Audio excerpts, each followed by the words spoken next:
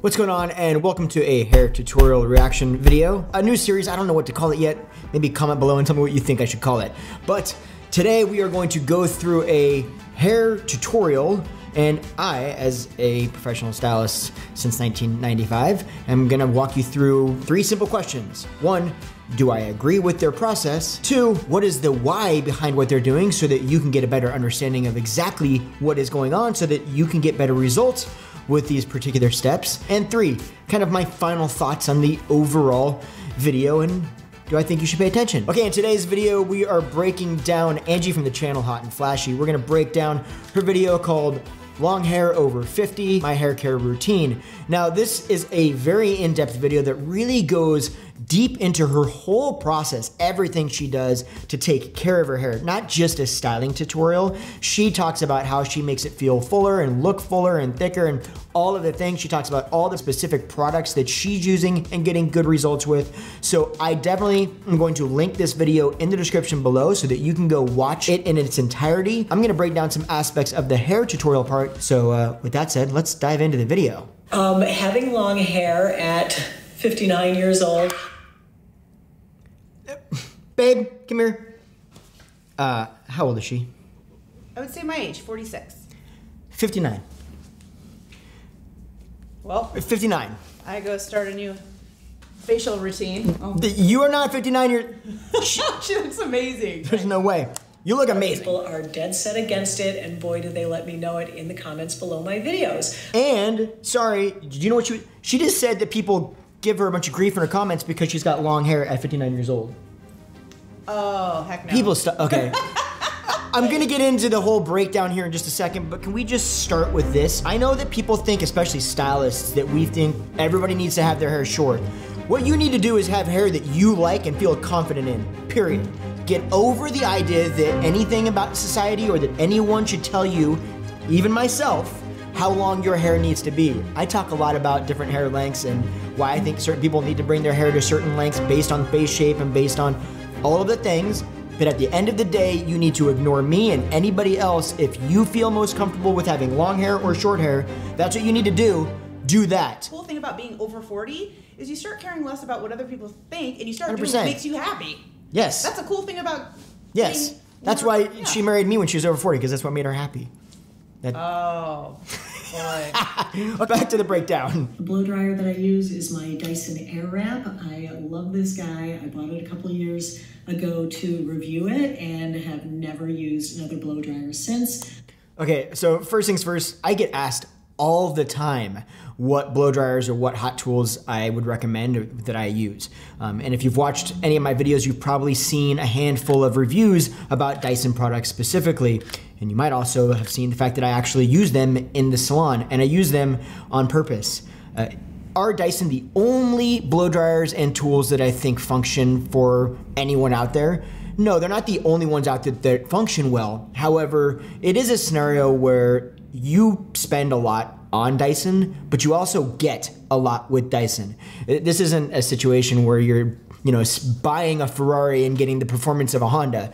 You're paying for a Ferrari and you're getting the performance of a Ferrari. I actually haven't used the Airwrap yet. It's the only Dyson tool that I have not got my hands on. I've got the blow dryer and the straightener and I love them so much I haven't seen a big need for it yet. If you do want to see me do a review on the Airwrap, go ahead and comment below. Let me know, and yeah, Dyson, if you're listening.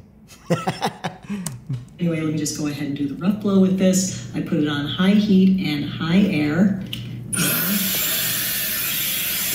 Generally aim it down at my hair. Okay, this is key. She did a really good job on this. So aiming it down her hair is actually a really important step. The other option is to drop her elbow like most people would want to do and actually dry the hair where the air is pointed up the hair shaft. This is helping her smooth her hair out from the get-go so she doesn't have so much to smooth out with the brush or flat iron or whatever she chooses to use afterward. So blow drying your hair down is actually a really important step. I usually blow it down in the front because I have like some pretty big cowlicks right in the front, and I like to get those a little bit tamed. That's actually a very important step as well. So if you've got cowlicks that you're dealing with or trying to manage in the front, one easy way is to do what she's doing. I actually go further than that and tell people really brush your hair the opposite direction. You're really going back and forth with it. This is just helping to break that cowlick down a little bit, kind of work against it so that when you do decide to part it, the way that it's probably gonna part with the cowlick, it's not so dramatic and you can get a little bit more control out of it. Especially if you have bangs or shorter bangs, this is, to me, is an absolute must step. So I'm glad that she brought that up in this because it's very important. And I blow it about, I'd say 85% dry. I love that she brought that up. So actually I get asked a lot, how dry do you get it? And people think that they, one, either need to start finishing their hair once it's 100% dry, and other people think that they need to start from the time that it's dripping wet because that's the only way they can get to smooth their hair out. Truth of the matter is, at about 80%, you can still get a very smooth polish on your hair. More often than not, your texture is probably going to allow you to get it to about 80% dry. Then you polish it off with a round brush. This is going to be a faster result because you're not trying to get it dry with the round brush. You're actually just getting it dry with the blow dryer like she's doing currently, and then you're just polishing it off with the round brush. However, if it's too dry, a lot of times it won't actually smooth out as well. So you really need a little bit of that moisture in there, just not a ridiculous amount.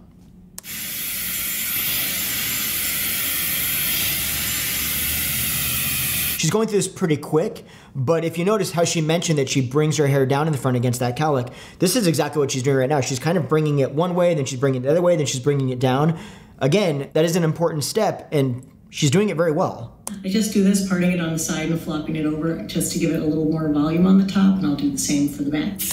That's actually a very important key as well. So she's bringing it off the way that she's not going to style her hair so that she can then let it fall back the other way. I talked about this in actually the last video, which I'll link right here, where Dominique was going through this and she was actually brushing her hair the opposite direction of the way she was gonna part it to let those roots cool down and then to get more volume in the front. That's the same thing that she's doing here. As long as you're drying those roots off the opposite direction that you want them to eventually style, it's gonna help create a little bit more of that root lift, and root lift is part of what creates volume. It's not everything that creates volume. That's a whole nother video, but it's part of it, so it definitely gives you a little bit of a foundation for volume. I'm hoping it doesn't need to be said, but maybe it does. Clearly, I am not a professional. I'm not doing like a laborious sectioning and round brush thing. I was never able to use a round brush and a blow dryer. I'm not that coordinated, but using one hand with this, I can get my hair so smooth and so sleek. It really has made all the difference in my hair. Okay, so there's a little bit to unpack there, actually. I, one, love the fact that she mentioned that she's not a professional, and this is supposed to be taken, I guess, if you would say, with a little bit of a grain of salt, per se. The reason I think that's important is because many times people can actually start talking about what they do with their hair, and the audience, it's easy for them to take that in a perspective of this is the truth and the only truth. This is how things work.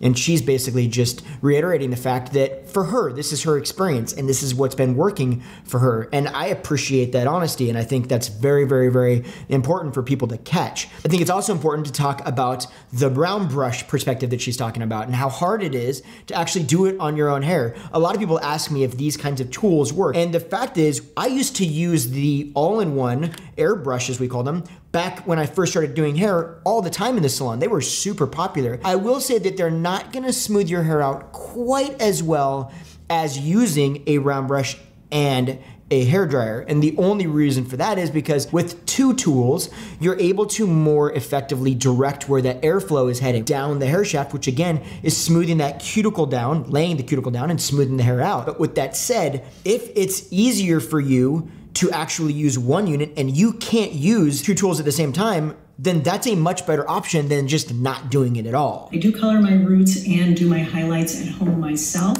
Huh? She does her highlights herself?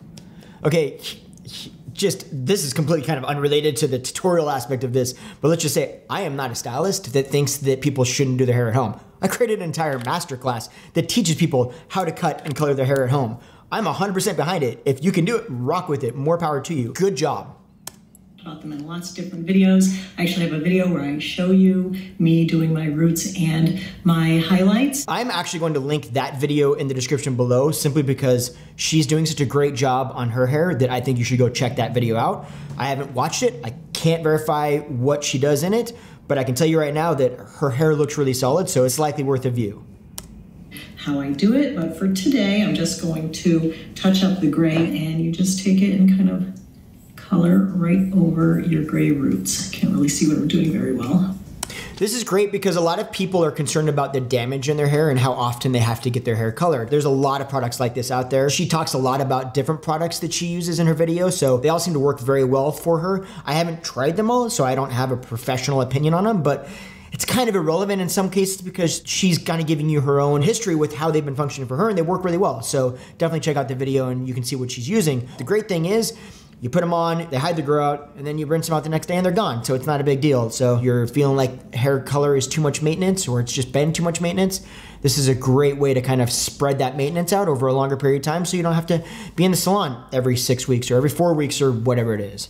All right, so I'll grab the comb. I usually do just 2 small sections around my face with my shortest little pieces of hair. So I just grab those and then I just take the curling iron and, oh, I can't really see what I'm doing. Those aren't going to go in. All right, so I'm going to let those 2 fall out. They're going to be separate. I clamp it down low, leaving the ends out, and then I just roll it up to about there. And then so that it doesn't crimp, I have to like open the clamp a little bit and just kind of let the hair slide through a little bit so it doesn't get so cramped up. Okay, it's important to note that first of all, one thing that she did really well was she left those ends out. Okay, that's actually very important so you don't get these little corkscrew curls at the end. But also, if you noticed the rate at which she pulled it through her hair, meaning basically how fast she pulled it through and how long she left it in her hair. She's taking very small sections in the front right now, and her hair is on the finer side. So therefore, she can use a lower heat and she can do it a little bit faster or not leave it in the hair as long and still get a pretty solid wave or get a good result. If your hair is thicker, or if it's you take a larger section, you might have to leave it in there a little bit longer, go a little bit slower, or use a little bit higher of a heat to get that same result. This is where we have to draw that fine line of where that damage sits. So definitely pay attention to that, but she's doing a really good job. Now, as you can see, when we're getting to the back, she's taking a much larger section and a much denser section. So there's more hair in the back of our head than there is usually around the hairline. Not usually, always. So she's taking a larger section, and that section also has more hairs in it, so it's therefore denser.